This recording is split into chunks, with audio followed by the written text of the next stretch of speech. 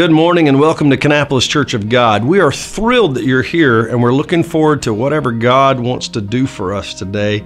I hope you've opened your heart already and welcomed Him in. If not, let's get ready to do that with the prayer and the first song today. Just open up your heart and let God have His way because He's here for us today. Hey everybody, February 20th, we are opening a brand new Powerhouse Kids sensory room.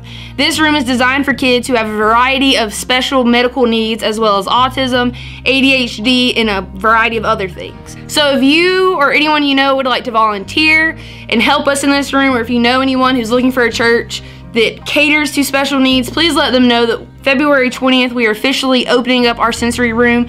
We are so excited for what this ministry is going to do for our church. Hey, those of you that are participating in our Israel trip, we do have some updates and we need to have a meeting with you on Sunday, February 20th, right after the morning worship service. We'll meet in the fellowship hall and we'll keep it as brief as possible, but I do need to give you some updates. So if you're involved in the Israel trip, put that on your calendar to the 20th of February, right after the morning service in the fellowship hall for a very important meeting about the Israel trip. Hey, did you folks know that Kannapolis Church of God was actually organized in April of 1914? We always have celebrated our church anniversary at homecoming over in October, but this year we're going to make a point to try to really celebrate our church anniversary in the month of April. And on Palm Sunday this year, April 10th, we're going to be having a homecoming style meal down at Harvest House. We're going to cater it in and we're going to invite you to come. We do want you to sign up and register. So if you would go by the Welcome Center between now and then, sign up you and your family or put your name down and a number beside it as far as how many might be in your party.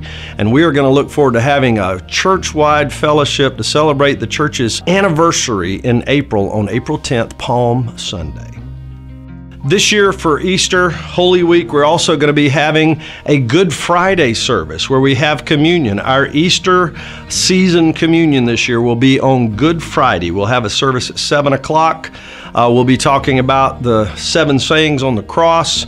We're going to be partaking in communion, and we're going to be remembering the death of Christ and how He died for our sins. So put it on your calendar, and let's get ready to have Good Friday service this year, Friday evening, the 15th of April, and then we'll come back on the 17th for Sunday morning service and we'll celebrate the resurrection of Jesus Christ. I'm looking forward to celebrating Christ with you, Kannapolis Church of God, this year. Hey folks, again, we're so glad you're here today. Whether you're watching online or whether you're in-house, I believe God's got a word for you today and He's going to bless you richly. We got Valentine's Day coming up in just a few days, but please know something. I want you to know today how much God loves you. We're going to be talking about just that as we preach in a few moments, but let's get our hearts ready for God to do something special. If you're a first-time guest, we're so excited that you're here. We ask you to text the word welcome to the number that is right here on the screen.